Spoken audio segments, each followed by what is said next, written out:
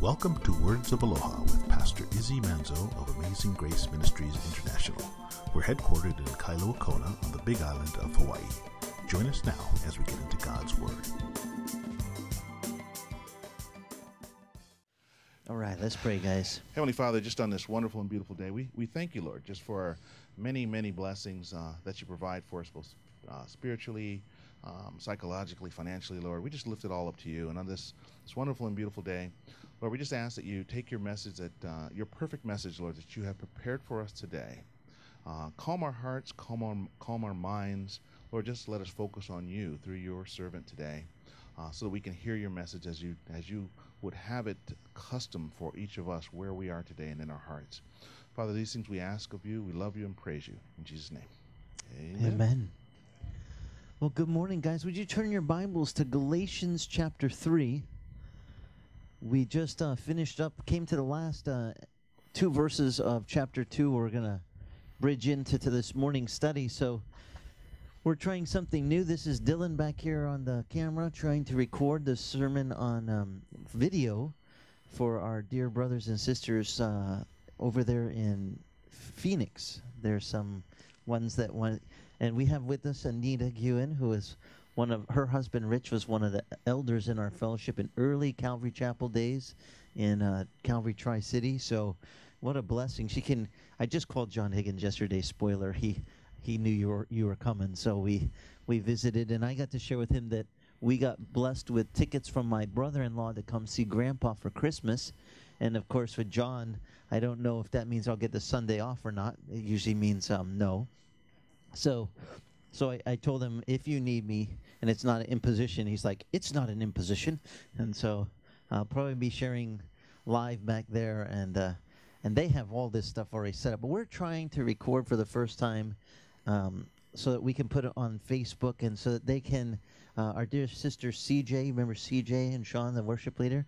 She wants to show it on a big screen TV, our church on the beach over there in Arizona, so that people can gather there and get encouraged. And it's such a blessing to me that the Word of God can go from all the way from here in Hawaii to all over the world. This is going to open up some doors. We've been having requests from the people in Russia for many years. Kevin used to always listen to my sermons whenever we would put them, on the internet, and now we'll be able to have the video. The kids today, they don't just like the audio thing. They got to have the picture, with it. But we'll do the best.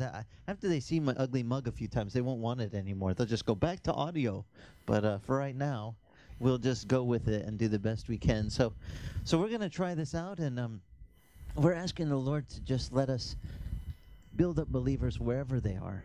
And we're really blessed, Lord, with this wallpaper that we have here, and with the whales coming in. If anyone needs a Bible, just raise your hand. Holland's going to go around. We have extra Bibles. I want to make sure everybody can follow along in the Word. If you're driving and listening to this, don't follow along. Just listen. And because I'm so used to telling everyone, turn to this passage in the Bible, and I forget the people listening while they're commuting might try to do so. You're not supposed to. You're supposed to just listen. And when you get there, you can highlight the verses that God speaks to you from the text. But this morning, we're going to pick up. Now, Paul last week had, in chapter 2, had said that he went back to Jerusalem. And Paul was recounting his testimony of what the Lord had done in his life. The things that God had worked in him and called him to do. He said that he was the apostle called to the Jews or the Gentiles. Do you remember? To the Gentiles. And he says, and while he recognized this, when he went to Jerusalem, he had a discussion with Cephas or Peter about this, and he recognized Peter's calling was the apostle to the Jews. And sometimes because of my Catholic upbringing, I was always taught Peter was the first pope in the Catholic Church. And then I kind of got surprised when I found out he wasn't made the pope until 300 AD, between 300 and 400 AD, so he was already dead. And they popeized him. I don't know how else to call it. They made him a pope after he's already dead, which is really strange. But anyway, I for some reason, because being raised Italian Roman Catholic, I thought Peter for sure was the apostle to Rome. to the Italians. He's got to be, right? And that, I don't know why. It's just, a cultural heritage thing. I just thought he was. But I was shocked to find out he wasn't. He was the one who God called to be the pastor there in Jerusalem to the Jewish believers, what we call the completed Jews, the ones who had received Christ as their Messiah and believed in Jesus as the Mashiach, the Messianic, the Savior, the Messiah, the Jewish Messiah. And so he was effectually working, Paul says, for the Lord in his calling to be an apostle to the Jews. And Paul says, and I was doing my calling of being the apostle to the Gentiles. Now, was Paul a Jew or a Gentile? He's a Jew. He studied under Gamaliel, one of the chief rabbis, one of the most, how you say, like, as far as going to rabbinical school, if you got to study under him, he was the top of the top in the Jewish culture at the time, studying the things about the Word. And ironically, God would take all of that studying, what Paul did. He studied all, Paul actually earned the title Pharisee of Pharisees. This is the top of the top class of the Pharisees. When you get this title, Pharisee of Pharisees, you have done a lot of homework.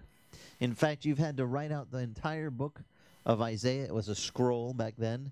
And every jot, every tittle in Hebrew, that's every vowel, every consonant, every inflection, all handwritten out. You would write your own copy, and you were to memorize it.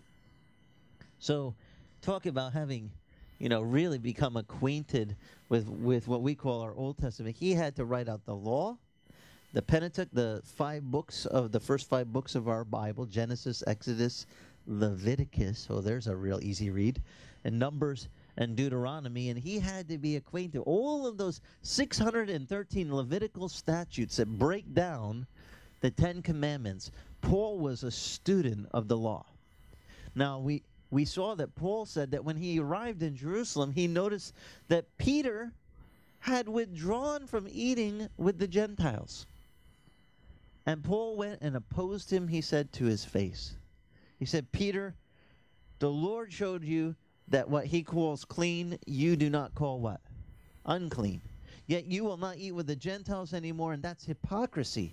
Because God has already called salvation not just to the Jew, it was to the Jew first, but then to the Gentile. And so now, Paul arrives and he sees that Peter has been swayed by the men that came from James, that they were swayed, and they started to withdraw and only begin to eat with the Jews as according to the custom of the Old Testament law. And so Paul told them, he said, this isn't right. You should stop that. And so he did, and he at least reproached him. I don't know whether Peter began to eat with the Jews again or not, but I know that Paul told him, look, we're Jews by nature. We're not from amongst the sinners amongst the Gentiles, but we don't even live the law. Why are you trying to put the law on these Gentiles? And so Paul is going to go on to explain the relationship of us as Christians with this Old Testament law. And this is really important. I know that as Christians, you're going to run into certain sects that, especially in the United States of America, we have some different groups that run around, and they actually pick and choose parts of the Old Testament covenant, and they weave those parts into their Christianity. And I want to show you today something that you ought to know from the Scripture to help you maybe be able to process whether the things what they're incorporating are being done in the right spirit. Because sometimes people take the letter of the law of the Old Testament and they try to impose it on the Christian experience today, and they wind up falling so short. They wind up messing up, and they actually stumble a lot of people with their doctrines. So let me show you something this morning that will help you in processing these things when you might run into somebody that says, oh, you're a Christian? Well, do you keep the law?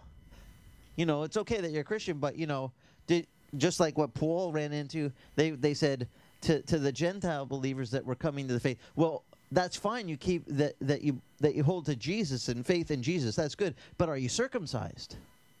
You know, right away they went to the Levitical law and said, you haven't been circumcised. Therefore, you're not really holy to God. Now, does God look at the outward? We went over this last week. Is he interested in the outside of the man or the heart within? The heart. And this is where people who are going to make the very same mistake the church made at Galatia is being made today. And we need to be aware, just to help us be able to answer with an answer that is from God's Spirit, how to approach these things. How should we deal with these things? Let me show you. Paul, in verse 20 of chapter 2, we read up to this verse, so let's pick up there this morning. He said, I have been crucified with Christ. It is no longer I who live, but Christ who lives in me. For the life, he says, which I now live in the flesh, I live by faith in the Son of God, who loved me and delivered himself up for me. And I do not nullify the grace of God, for if righteousness comes through the law, then Christ died needlessly. You know, if we could be righteous before God by keeping the law, Jesus wouldn't have had to die for us. But can any of us keep the law? What's the scripture say? If you break the law in just one part, the scripture says you're guilty of the whole thing. So breaking the whole thing. So there was only one who kept the entire law. Jesus said, I didn't come to abolish it. I came to do what? To fulfill it. And Christ fulfilled the law as only he could, because none of us are perfect and could fulfill the law. But he did on our behalf. And therefore, Paul goes on, and this is where chapter 3, verse 1 picks up. It says, you foolish Galatians. He says, who bewitched you? Before whose eyes was Jesus Christ was publicly portrayed as crucified? He said, this is the only thing I want to find out from you. Did you receive the Spirit by works of the law or by hearing with faith? How had the Galatian church received the Holy Ghost? Did they do works of the law? Did they keep the 10 Commandments? Did they work out through the 613 Levitical statutes to get the law, the Spirit of God to come to them? No. They heard the message of Christ crucified for them and died and buried and resurrected. And just the faith to believe that gift, what God gave. When that word came to their ears and they heard it, and it sank into their spirits, and they believed it, God imparted to them right then a gift, the gift of his Holy Spirit. He didn't make them keep the law. He didn't make them do anything special. He just saw that they had faith to receive the gift of salvation. And with that gift, God goes, you're going to need some help. Here's my Spirit, the helper, the Holy Ghost, who comes. And it says the Holy Ghost comes to be what? The one that teaches us and leads us and guides us. He brings to our remembrance all the things what Christ has spoken. That's the Holy Spirit's work in us. It says in another passage, he convicts us concerning sin. You ever felt like no one's around, they don't even know that no one's watching, and you start to do something, and this little voice goes, you shouldn't do that. And you're like, nobody's here. Where did that little voice come from? You know it's not you because you want to do it. So you're sure it ain't you saying that. So what is that little voice doing that? That still small voice, what we read about in the Psalms? Whose voice is that? The voice of the Holy Spirit of God, given to us to convict us, to keep us from stumbling, to guard our way. And Paul, he recognized that this church had he called it bewitching. Someone cast a spell on them. He said, who cast a spell on you to make you think that you somehow received the Spirit by works of the law? See, today there's some churches that believe they earn God's favor and his portion of his Spirit by doing certain works. If we go on missions for God, then he's pleased with us and he gives us his Spirit. If we go and do certain things for him, we teach Sunday school or we give to the church, whatever works that they might come up with. They think somehow some works will get them favor with God. But see, the only thing that really gives us favor, the only work, what we read that Jesus, when Jesus was asked, he was asked in John's Gospel, what works must we do to be saved? Do you remember that? In John's Gospel, they asked him, what works must we do to be saved? And he said, this is the work you must do. You must believe on him whom God has sent. Who was he talking about? Himself. You just got to believe on me. I'm the one God sent. That's all the work required for your salvation. Now, if you come out to our Tuesday night study, we're studying the book of Ephesians, the very next epistle in the Bible, and it's very clear when Paul writes to the church at Ephesus, he said that we are saved by grace through what? Not through works, through faith. And he says, not of works, lest any man should what? Boast. We can't, it's a gift. It's just a gift given to us. And yet there is something within human nature that likes the idea of, maybe I could do something and earn God's favor. I could somehow, get in good with him if I could just do the right works to please him. Well, he did all the work for us to save us. And we have to be careful. It is appealing to our flesh to think that we could somehow supplement God's gracious gift with our effort, when the scripture is very clear. And if you were with us on Tuesday night, the book of Ephesians says that right after it says God saved us just by faith.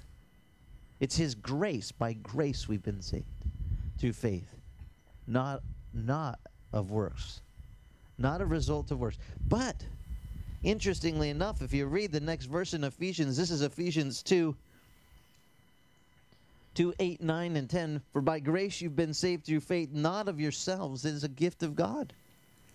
Verse 9 says, not a result of works, lest any man should boast. And verse 10 says, for we are his workmanship, created in Christ Jesus. Now look at this. We were created in Christ Jesus for a purpose. Anyone notice what the purpose is? Look at Ephesians 2. Just skip a couple pages in your Bible forward. So Ephesians 2:10. We were created in Christ Jesus for what? I want you to see this.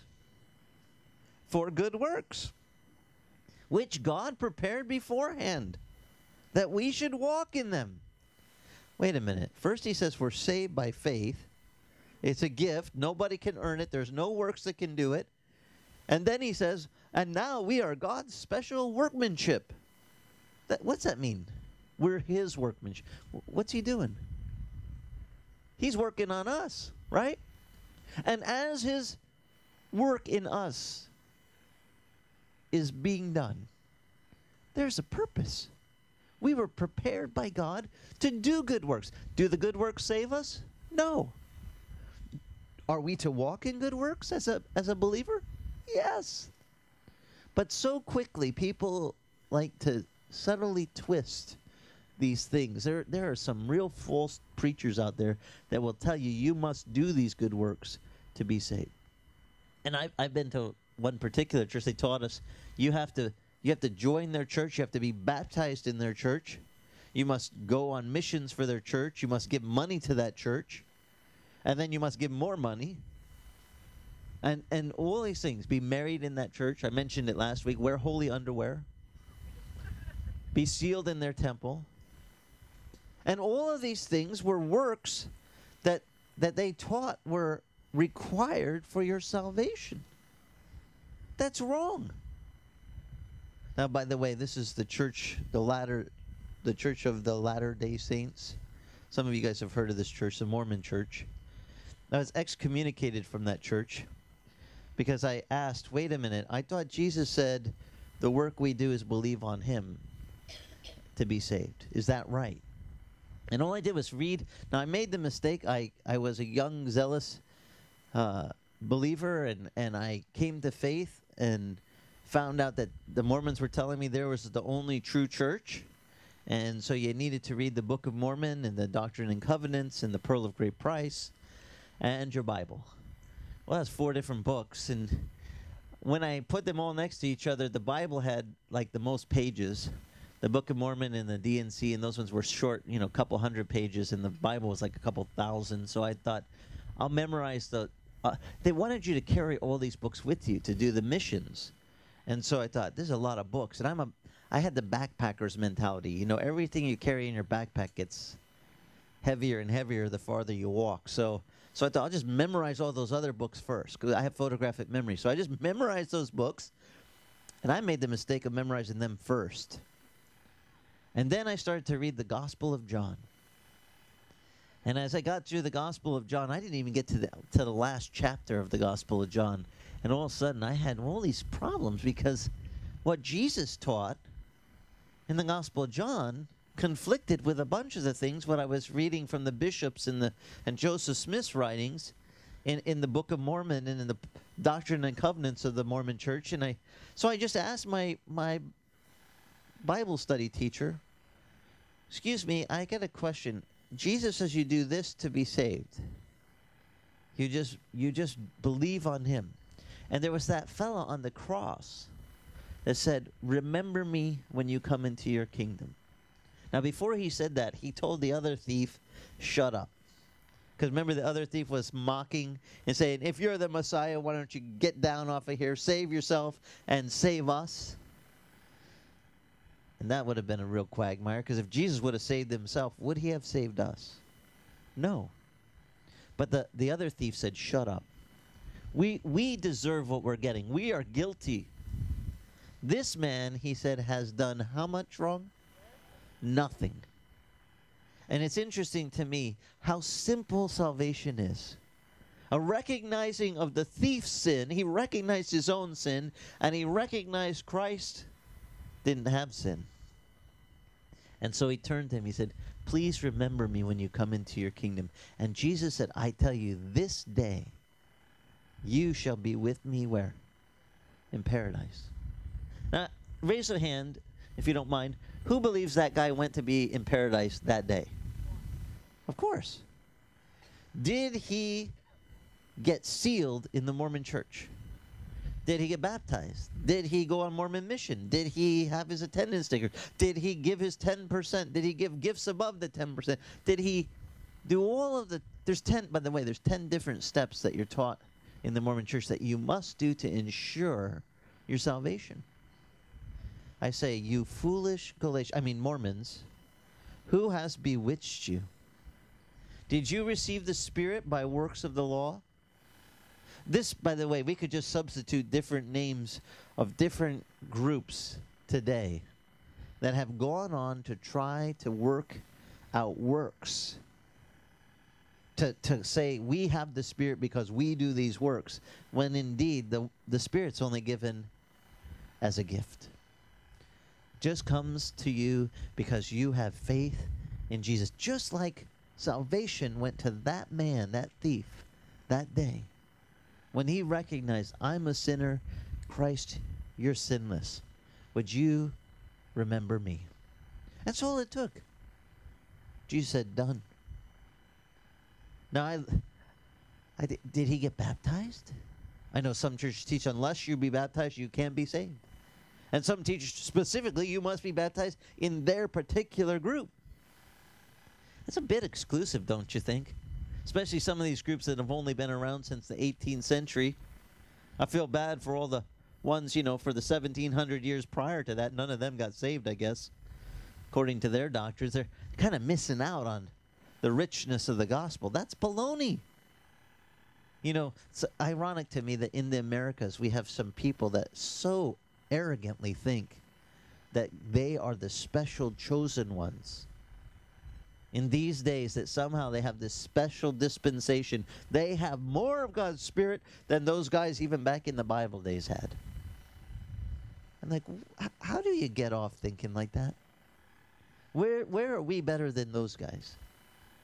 Now, these guys, well, Paul himself, though he was out persecuting Christians and didn't follow Jesus on this earth, he did have an encounter with Jesus.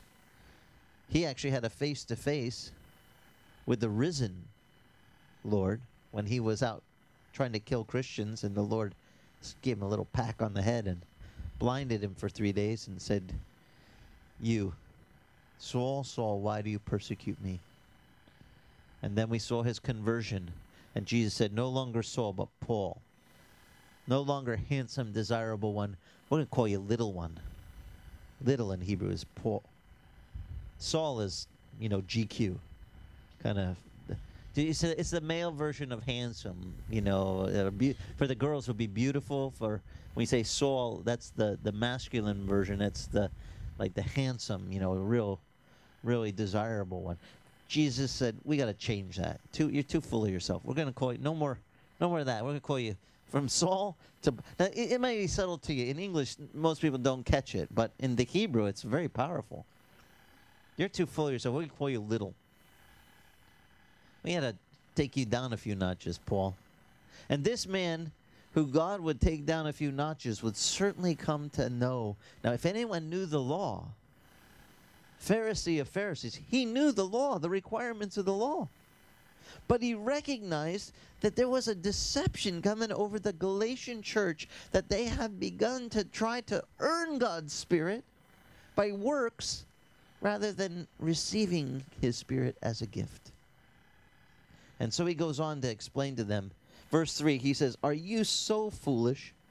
Having begun by the Spirit, now you are trying to be perfected by the flesh. Did you suffer so many things in vain? Indeed, it was in vain." He says, "Does he then who provides you with the Spirit and works miracles among you, does he do it by works of the law or by hearing with faith?" Now, even so, Paul writes, Abraham. Now, is Abraham a big deal to the Jews? What's his title in the Jewish culture? Father of what? Of the faith. Even Abraham believed God, and it was reckoned to him as righteousness. Oh, there in Genesis, was that chapter 15, about a couple verses down, around 5, 6. Abraham believed the Lord. When the Lord spoke, he believed what God spoke. And because of that, Abraham is called the father of the faith. Now, therefore, Paul says, to be sure that it is those who are of faith that are truly the sons of Abraham. And the scripture, foreseeing that God would justify the Gentiles by faith, he preached the gospel beforehand to Abraham. He said, all the nations shall be blessed in you. So then those who are of faith are blessed with Abraham, the believer. For as many are the works of the law, those what are trying to be of the law, he says, are under the law, and they're under a curse. For it is written, "Cursed is everyone who does not abide by all things written in the book of the law to perform them." If you break just one of the law, just one statute, the law declares that you're guilty of the whole thing. Throw the book at them. You break one thing, you broke it all. It's a curse. The problem is, I can't make it through like the first 3 or 4. I'm done. And I'm talking the biggies. Just start with the 10 Commandments. That's before they broke it down into the sub-statutes. Just try to break. Thou shalt not lie. Thou shalt not steal. Thou shalt not covet thy neighbor's anything. Not that we would ever covet something our neighbor has, right? Thou shalt not take the name of the Lord God, thy God, in what? In vain. I'm pretty sure I broke that before. I'm done. You break just one part of the law, you're guilty of the whole thing. Now, why would God make such a rule book that nobody could keep it? Who would be the only one that would keep it? Jesus. Let me show you this. Now Paul says, now that no one is justified by the law before God, he said, it is evident. For the righteous man shall live by faith. However, the law is not of faith. On the contrary, he says, he who practices them shall live by them. Christ redeemed us from the curse of the law, having become a curse for us. For it is written, cursed is everyone who hangs on the tree. And in order that Christ Jesus, the blessing of Abraham, might come to the Gentiles, so that we might receive the promise of the Spirit through faith. It's a gift, guys. Now, brethren, he says, I speak in terms of human relations. Though it's only a man's covenant, yet when it is made and it has been ratified, no one sets it aside or adds conditions to it. When you make a conditional covenant, you go and you say, I'm going to purchase this piece of land for this much money. And you put the earnest deposit down and you sign the contracts. After the contract and everything is all sealed up, do they go back afterwards and say, well, we changed our mind, we're going to raise it, double the sale price? After you've signed the thing, the price you agreed on is done. The contract is sealed. Now, Paul says that this is what was happening when God made a covenant with man through Abraham. Here, verse 16 says, now the promises were spoken to Abraham and to his seed. It does not say to his seeds as referring to many, but rather to one, to your seed, that is Christ. Now, what I'm saying is this, Paul says, the law which came, now this is important, I know this is boring to some Christians, but did the law come before Abraham or after Abraham? This is a really important thing for you to learn. You don't have to learn all of the Old Testament history, but this is a good thing to know. Which one came first? Let's read right here. You can see it. I'll show you. It says, Paul said, what I'm saying is this. The law which came 430 years later does not invalidate the covenant previously ratified. In other words, Abraham believed God and God accounted it to him as righteousness because of Abraham's faith. God made a covenant with Abraham. There was no law. By the way, Moses hadn't even been a twinkle down line from, he's got to come all the way down, 430 years later. So there's no Moses around to get the Ten Commandments. God made a covenant first. It would be like us saying, we made a bill of sale for a property and, 5-10 generations later, one of the kids goes, I'd like to make some new addendums to the thing. Paul says, you don't nullify the covenant was made in the first place. It still stands. It's grandfathered in. That's what we say today. They already own the property. They bought it. It's paid for. It's done. Deal has been done. Salvation came by faith first. So you say, well, then why did the law come? And that's a good question. I love it when the young Christians, their wheels are turning. Pastor, I don't get it. Why the rules? Don't worry, just read on. Galatians 3 answers this beautifully. Paul gives, if anyone knew the law and why it was given, it would be the guy who studied it so much. Let me show you what he says. He says here, verse 18, for if the inheritance is based on the law, it's no longer based on a promise. But God has granted to Abraham by means of a promise. Why the law then? Well, it was added because of transgressions, having been ordained through angels by the agency of a mediator, until the seed, who was the seed? Jesus. Till the seed should come to whom the promise had been made. Now a mediator is not for one part only, whereas God is only one. Is the law then contrary to the promises of God? He says, God forbid, may it never be. For if the law had been given, which was able to impart life, then righteousness would indeed have been based on the law. But the Scripture has shut up all men under sin. For the promise by faith in Jesus Christ, or that the promise by faith in Jesus Christ might be given to those who believe.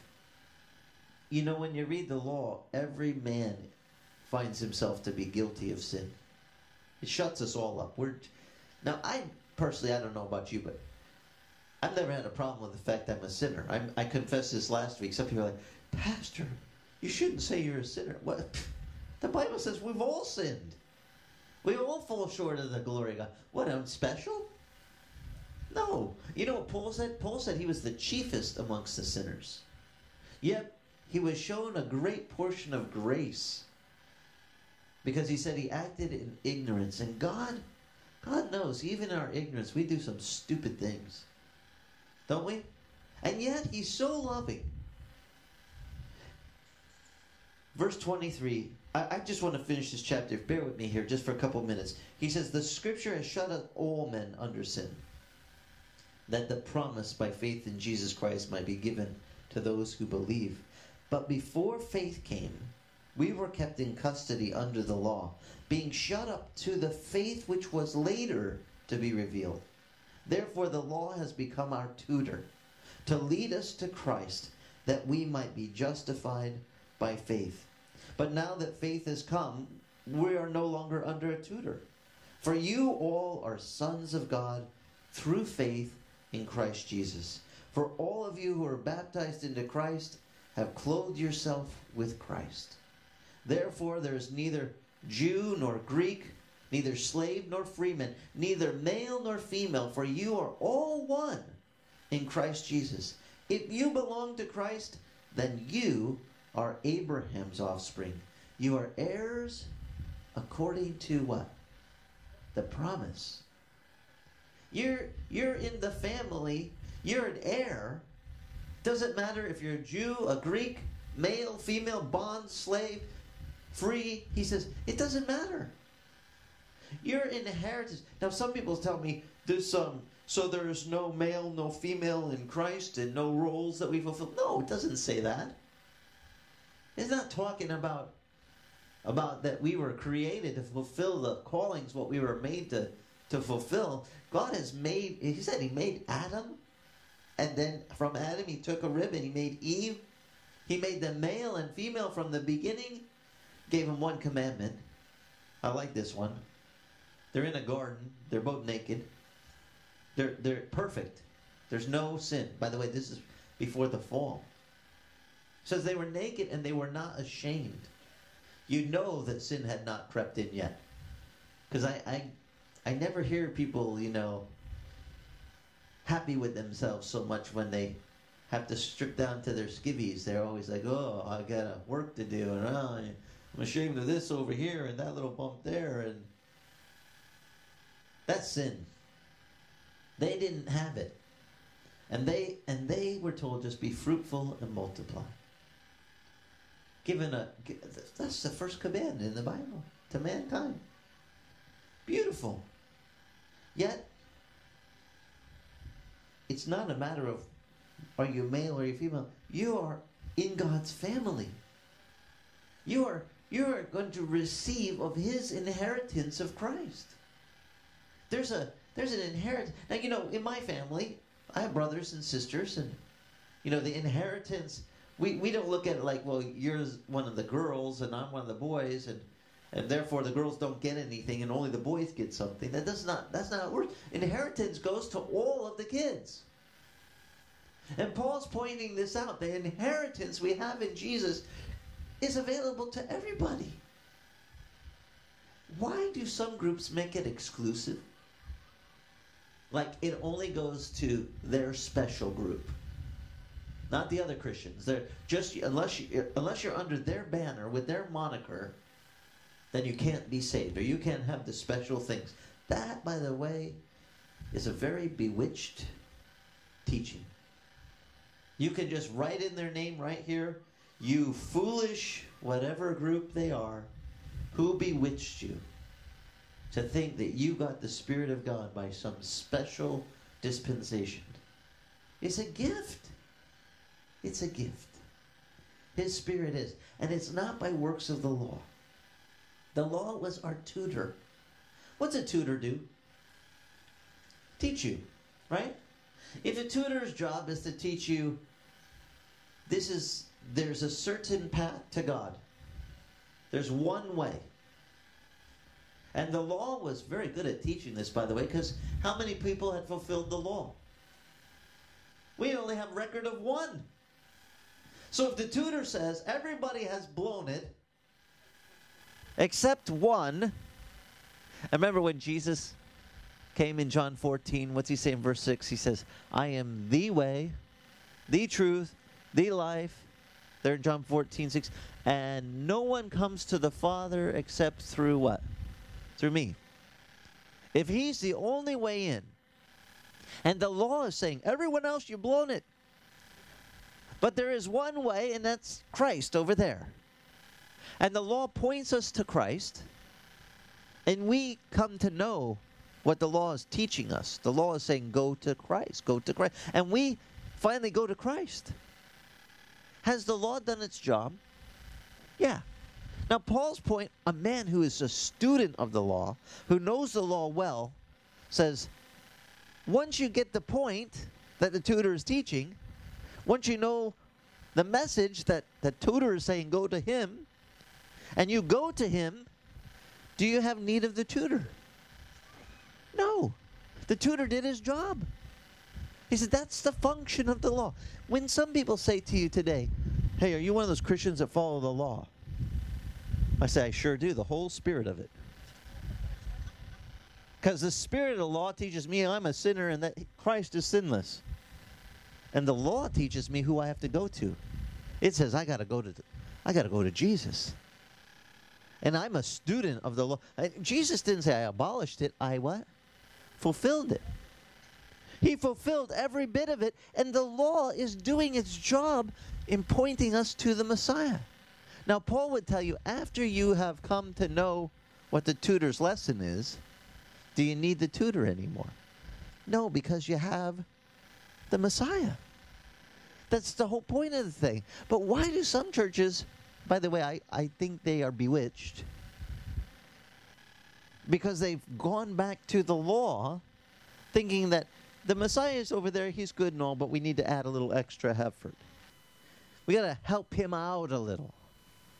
Maybe he didn't get it all done. Let me tell you, when Christ hung on that cross, his final words were, it is what? Finished. And he gave up his spirit. He knew what he was doing. He fulfilled it. He paid it all. You don't get to add to it. And if anybody comes along teaching you something like, you must add these things so that you can have salvation, you tell them, you're bewitched. Someone put a spell on you. Wake up. Snap to it. Wake up. Come out of that delusion. And do we have churches today in America that are doing this very same? Now, by the way, I'm not going to knock them and try to belittle. If this is in the Bible and this was going on back then, why was this recorded, do you think? Do you think there's any lesson here for us that we can learn and we can say, we need to be careful? We don't try to add to the finished work of our Christ. He did the fullness required for salvation. Now, is there good works for us to walk in? Yes. Those are for us to receive the blessings of what God has as he directs our steps. He has prepared from the foundation of the world good works for us to walk in. And when you do walk in those good works, don't think they make you more saved. They don't. But they do give you an opportunity to do the work what he has prepared for you to do. And the scripture teaches us. It says, make your calling, your election sure. Know what it is God's called you to do. And do it. Do it wholeheartedly for the Lord. Whatever you do, the Bible says, whatever you do it as unto who? Unto the Lord. Whatever service. You work at a job. Perhaps you're a cashier, or you're a fireman, or you're whatever, you're working in an office somewhere. Whatever work you're doing, the Bible says, do your work as you're doing it as service unto the Lord. Now, when we do anything unto the Lord, if we give a cup of water in the name of Jesus to a little one, Jesus says it's like we did it to him. We do all that we do, hopefully, as our service to the Lord. Now, will the Lord reward us? This is not about your salvation. This is about getting treasure. You guys, some of you are going to be paupers upstairs. Poor boys. You're going to get there and you'll be like, how come Izzy where is Izzy? I always tell the kids this, When they're looking for me in heaven, they're like, I thought Pastor would have made it. Tell them, look up. Up. Find the highest mountain of jewels. Treasures galore. I mean, a mountain pile. And the little guy at the very top, the little stick man jumping up down going, wee-hoo, woohoo, look at my pile. That'll be me. As I am going for the biggest pile of treasure I can possibly store up in heaven. Because Jesus told me, if I put my treasures there, that's where my heart will be. And no man will steal those treasures. No moth, no rust will destroy it. No one can take those treasures away. And those now see, I've shared this before, but some of the guys get a little bit tiffy with me when I tell them, they're like, you ain't getting the biggest pile. I'm going to get a bigger pile than you. And then they'll go, no, I'm going to get a bigger pile than you. Good. Go to it. I'm supposed to stimulate you to love and to good deeds. The old King James says, I'm supposed to provoke you to love and good. Now, guys can easily be provoked. You say, my pile will be bigger than your pile. They're like, no way, man. That's it. I'm going to start finding out what good works God wants me to do. I'm maxing my pile out. I'm going to higher and deeper, wider. I'm going for it. And, if I can get guys to do that, I'm doing well. But am I getting them to earn their salvation when I tell them to walk in those good works? To do the things what Christ would have them do? No. That's nothing about your salvation. That's just about the extra treasure you're going to get. That's like the award banquet. That's part of the pile of the super cool things that God has in store. Those things that I know that our minds cannot even fathom how great a thing what the Lord will have for us. We think, oh, maybe God will give me something special. My daughter, Joy, she's always loved horses. I've shared this before. She was like, Daddy, will there be animals in heaven?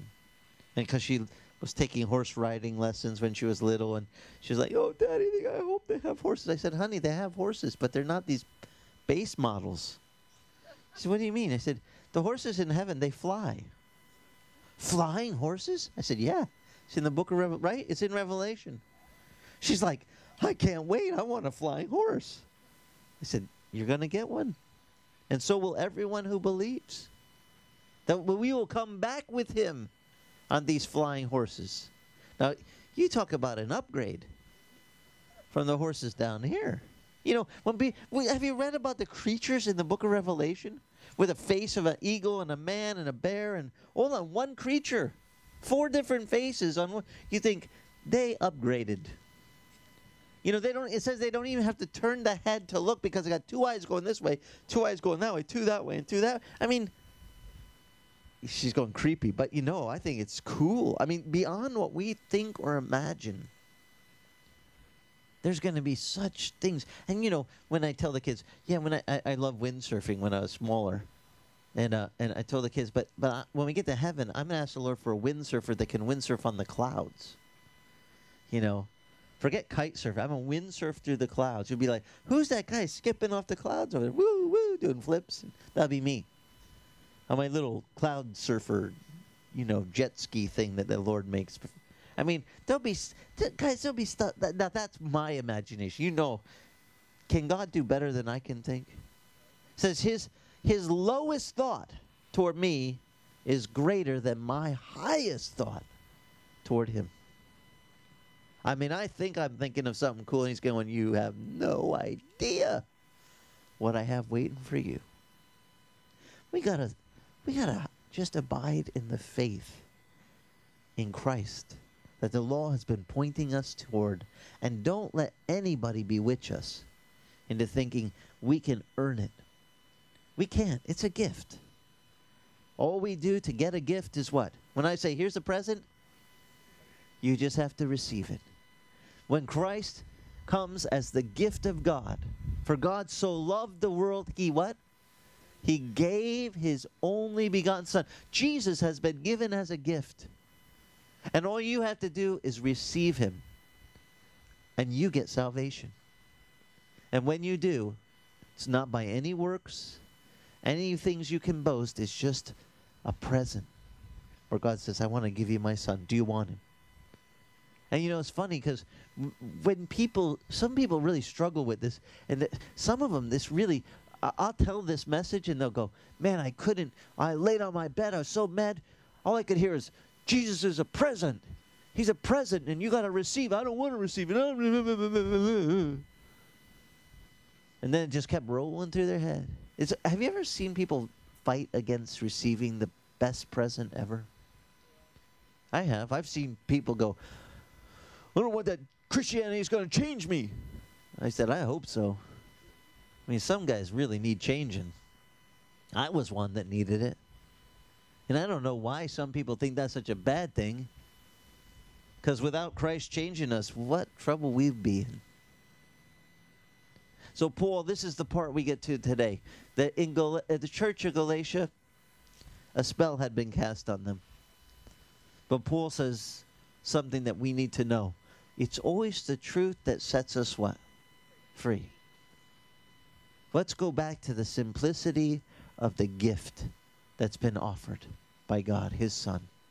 And let's tell people, the law, yeah, it's good. It points us to the one guy who fulfilled the law, Christ. But before the law ever came, the fact that God was pleased with men who believed is already an established covenant. Because Abraham believed 430 years before the law, and it was counted to him as righteousness, no law included. Now my question to you is, what if someone never heard the law, but they heard about Jesus? Could they be saved? Yes. And if some group comes along and says, but you have to add the law in. No, there's an original covenant already established. The covenant of Abraham was already made. Abraham believed God. And it was counted to Abraham as what? Righteousness. It counts without the law. The law was added because of transgression. We just need to get it, a little grip on why did God put it there. So He can point out the sin. So He can point out the need of a Savior. But Abraham believed it before the law even came. And you might have a friend who believes it, never heard of the law. But they hear of Jesus and they believe. And you know what? That counts.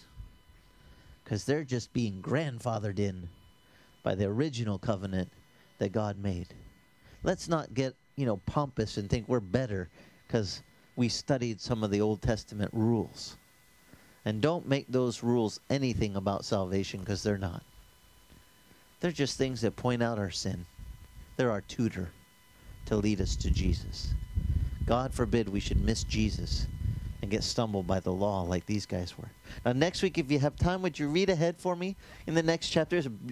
This is gonna transition to one of the coolest things for our faith.